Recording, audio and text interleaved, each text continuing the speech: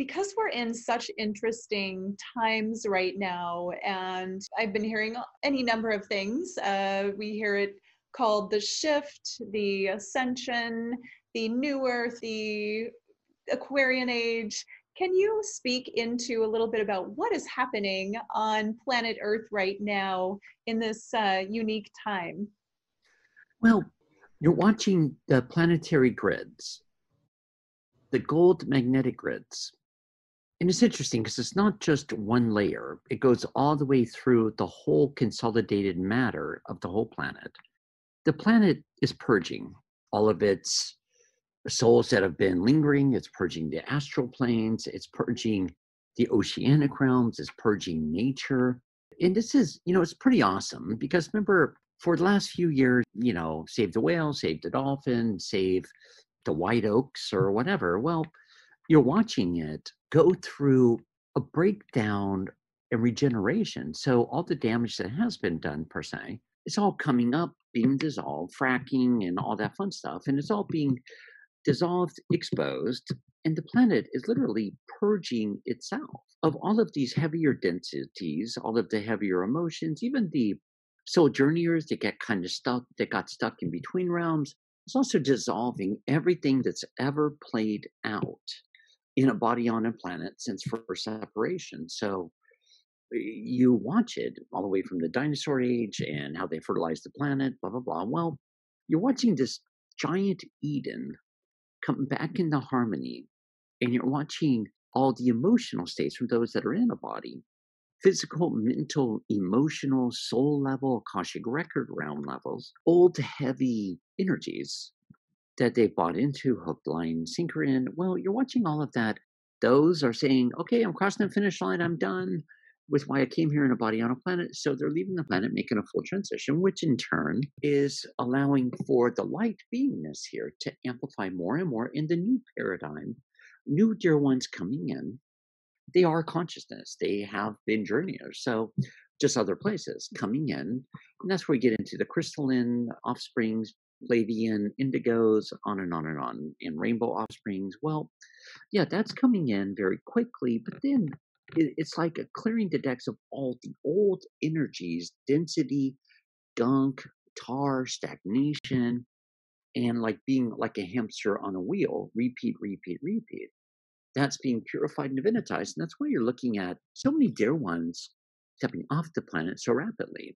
You go into floods, rain, fire, whatever it may be, or COVID-19, cancer a couple years ago. That was the biggest thing.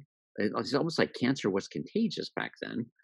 And then you had AIDS epidemic before that, and HPV, HIV, on and on and on. Well, those are doorways for dear ones to step out. Literally, you can just snap your fingers and step out.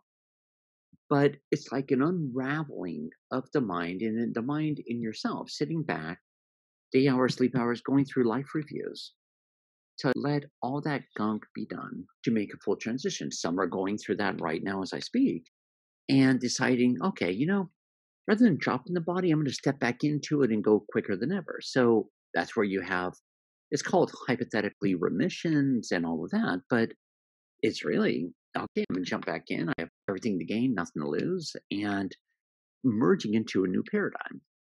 But then you look at the planet regenerating itself or herself, where there's been all these worries, all these fears, running out of resources, and we're all going to move to Mars or something. I'm still wondering if you sit at a bus stop or having your hitchhike. From here, it's interesting because this is the Earth regenerating its resources, especially right now. And I have so much fun with it watching lions. I saw this beautiful picture with a lot of lions laying on a road, just sleeping on the road, doing their thing, enjoying the warmth. And bears are coming out. I saw a clip last night of a family having a picnic at a cabin with a bear sitting there with them. It's interesting because some places over in Norway, it's being totally repopulated. The sheep are taking over the city, which is pretty awesome because it's recreating a communion of ecology to let it really be more of a mutual honoring. And the butcher houses, blah, blah, blah, so many of them being exposed, going out of business. It goes beyond humane. It goes into a mutual honoring, much like In the outback of Australia, the Aboriginals, they bless the animal who crosses their path. And there's a mutual agreement. The animal crosses their path knowing full well it's going to assist their bodies with sustenance. So it's a marriage of all of it. And same with veggies. And now the big thing is buy organic, no pesticides, which is awesome. That's part of the planet's vibratory level raising and raising to expose all the nonsense, all the prior harm, litter, blah, blah, blah, to where it's coming up to a state where it's more and more fluid and conscious from the heart of how we can all come together. That includes every culture, color, and creed, every continent. We don't have all these invisible lines called borders where we all get to come together as a whole. You have gifts, I have gifts. How best can we come together to complement? Not all this carnality and survival of the fittest stuff anymore.